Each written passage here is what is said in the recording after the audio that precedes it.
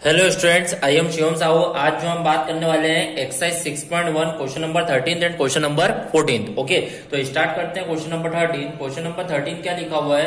A balloon which always remain spherical has a variable diameter. एक balloon है जो कि स्फेरिकल फॉर्म में और उसका डायमीटर में को गिवन है। तो यहाँ पर सॉल्यूशन जब करेंगे तो सबसे पहले गिवन में आप लिख लें कि आपको डायमीटर क्या गिवन है स्फेरिकल बलून का 3/2 2x + 1। ओके, अब यदि ये डायमीटर दिया हुआ था, इसका रेडियस क्या हो जाएगा? इसका हाफ हो जाएगा। सो रेडियस क्या हो जाएगा? 3/2 का अपॉन में 2, मतलब क्या हो जाएगा? 3/4 2x + 1। It means radius of the spherical balloon is 3/4 2x + 1। अब यहाँ पर बोला गया है find the rate of change of its volume with respect to x। Okay, आपको यहाँ पे वॉल्यूम का रेट ऑफ चेंज फाइंड करना with respect to x। Okay, तो इट मीन्स आपको dv/dx जो है वो फाइंड आउट करना है। ओके, तो यहाँ पर स्टार्ट करते हैं। सबसे पहले आप देखिएगा dv/dx यदि फाइंड आउट करना है तो डिफरेंशिएशन ऑफ वॉल्यूम। तो वॉल्यूम किसकी बात हो रही है यहाँ पे? स्फेरिकल। ओके, स्फेरिकल बलून है तो स्फेरिकल का वॉल्यूम 4/3 πr³ होल अपॉन में आप देखेंगे dx। ओके, तो यहाँ पर आप देखेंगे dv/dx जैसा आएगा। 4/3 pi is a constant, 4/3 pi is a constant and differentiation जो आपको करना होगा, तो यहाँ पर किसका डिफरेंशिएशन करना होगा? r का करना होगा। तो यहाँ पे आप देखेंगे डिफरेंशिएशन जो करना होगा आपका यहाँ पे r³ बचेगा। तो r जो है वो आपको गिवन है यहाँ पर 3/4 एंड देन क्या गिवन है आपको? 2x + 1। तो इस तरीके से आपको यहाँ पे r गिवन है, तो आपने r की वैल्यू को पुटअप कर दिया। अब आप देखेंगे dv/dx इज इक्वल टू 4/3 पाई। अब यहाँ पे r की वैल्यू आपने पुट कर दी और r³ है तो यहाँ पे क्यूब भी लगा दीजिए। ओके, अब देखिए 3/4 कांस्टेंट है तो 3/4 की पावर 3 है, तो यहाँ पर 3/4 और 3/4 क्या आ जाएगा? बाहर। ओके, 3 बार बाहर आ जाएंगे क्योंकि ये कांस्टेंट है। अब आपको डिफरेंशिएशन करना होगा 2x + 1 का होल क्यूब का। ओके, तो यहाँ पर आप देखेंगे 1 3 से 1 3 कैंसिल, 1 4 से 1 4 कैंसिल। इसका मतलब dv/dx जो रहेगा 3 3 या 9 अपॉन में 4 4 या 16 देन पाई। अब डिफरेंशिएशन करना होगा इसका, तो डिफरेंशिएशन इसका क्या होगा? 3 आगे आ जाएगा, तो इसका मतलब 3 2x + 1 का होल स्क्वायर हो जाएगा। ओके, इसका डिफरेंशिएशन देन पावर का आपने डिफरेंशिएशन कर दिया। अब डिफरेंशिएशन करना होगा इस 2x का, तो 2x का डिफरेंशिएशन हो जाएगा यहाँ पर 2। तो आपने डिफरेंशिएट कर दिया है। अब देखिए 2 8 जा 16। तो इस तरीके से आप देखेंगे dv/dx जो आपका फाइनल आउट आंसर आएगा वो आएगा 9 3 27/8। तो 27/8 आ गया है ये पाई एंड देन आपका लिखा है ब्रैकेट में 2x + 1 का होल स्क्वायर। तो इस तरीके से आपका dv/dx क्या होगा? फाइंड आउट होगा। ओके, यहाँ पर कोई सी भी x की वैल्यू पुटअप करने के लिए नहीं बोली है, सिर्फ क्या बोला था? Rate of change of volume with respect to x find करना है। तो rate of change of volume with respect to x कितना आ चुका है? 27/8 पाई 2x + 1 का होल स्क्वायर। यहाँ पर यूनिट अपन इसलिए नहीं लिख रहे हैं क्योंकि क्वेश्चन के अंदर डायमीटर में यूनिट का जिक्र नहीं किया गया है, इसी कारण अपन यहाँ पर यूनिट नहीं डिनोट करेंगे। Okay, so here our question number 13 is completed. Okay, बढ़ते हैं अपने नेक्स्ट क्वेश्चन की ओर, क्वेश्चन नंबर 14। अब क्वेश्चन नंबर 14 क्या लिखा हुआ है ध्यान से समझिएगा।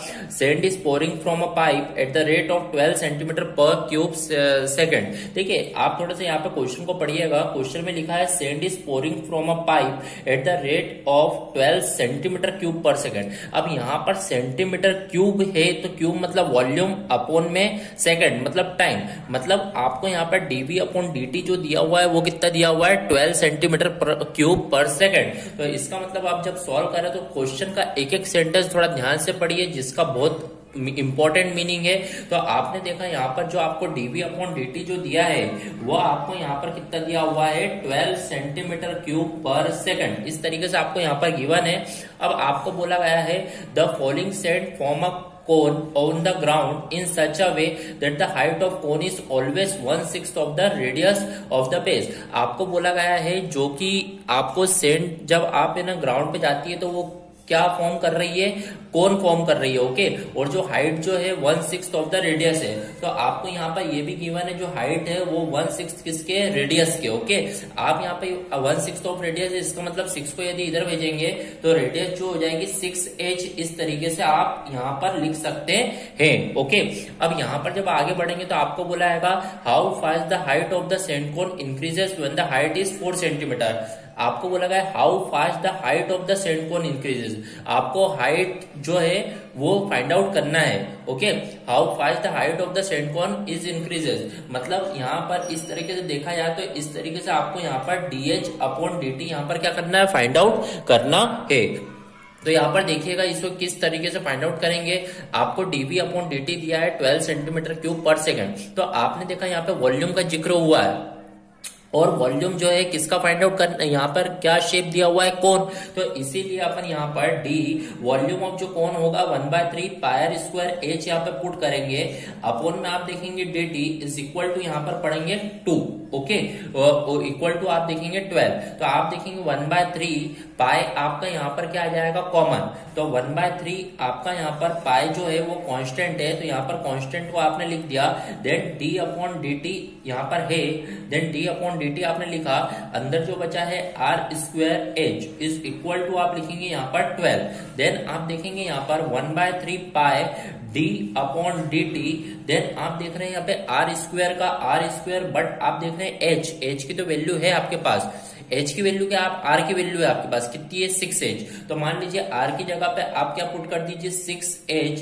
का होल स्क्वायर और h है सही इज इक्वल टू 0, देन आप यहाँ पर देखेंगे 1/3 पाई, अब यहाँ पर आप देख रहे हैं डिफरेंशिएट आपको किसका करना होगा, यहाँ पर d अपॉन dt ऑफ, यहाँ पर आप देखेंगे 6 का स्क्वायर 36h क्यूब, तो इस तरीके से आपको यहाँ पर इसका डिफरेंशिएट करना होगा, तो आप देखेंगे 1/3 पाई difference 36 is the constant, then h cube का डिफरेंशिएशन क्या हो जाएगा 3h स्क्वायर, देन h का डिफरेंशिएशन dh अपॉन में dt इज इक्वल टू 12, तो इस तरीके से आपको यहाँ पर dh अपॉन dt की वैल्यू फाइंड आउट करना होगी। तो आप देखेंगे यहाँ पर 3 1 जा 3, 3 2 जा 6, तो मतलब ये 12 कैंसल आउट, 3 12 जा 36। अब यहाँ पर जो भी है इसका क्रॉस मल्टीप्लाई करेंगे तो आप देखेंगे यहाँ पर आपका जो dh upon dt finally out होगा वो होगा 12 होल अपॉन में आप देखेंगे पाई 12 pi into 12 into 3h square, okay, तो आप देखेंगे यहाँ पर 12 से 12 कैंसल आउट, तो आपका जो फाइनली dh अपॉन dt आ चुका है वो क्या आ गया है 1 अपॉन में 3 पाई h स्क्वायर, ओके, तो इस तरीके से आपने यहाँ पर ये फाइंड आउट कर लिया। बट इन लोगों ने बोला है how fast the height of the send cone increases when the height is 4, तो हाइट यहाँ पे क्या पुट करना आपको 4 सेंटीमीटर, तो आप देखिए यहाँ पर किस तरीके से अपन हाइट को 4 सेंटीमीटर यहाँ पे पुटअप करेंगे, dh अपॉन dt और यहाँ पे हाइट इज इक्वल टू 4 जब रखेंगे तो 1 अपॉन में 3 पाई, तो यहाँ पे 4 का स्क्वायर करना होगा, इट मीन्स 4 का स्क्वायर 16 3 48, तो इट मीन्स जो आएगा 1 अपॉन 48 पाई, ओके, ये आएगा। अब height upon dt, height upon time है तो हाइट जो है वो सेंटीमीटर के फॉर्म में यूनिट बोलिए, अपॉन में क्या है टाइम, तो इट मीन्स ये क्या होगा सेकंड, तो इसका मतलब जो आपका फाइनली dh अपॉन dt जो आया है वो क्या आया है 1/48 पाई सेंटीमीटर पर second, okay. So here our question number 13th and 14th of exercise 6.1 is completed. If any doubt then comment in a comment box, okay, thank you.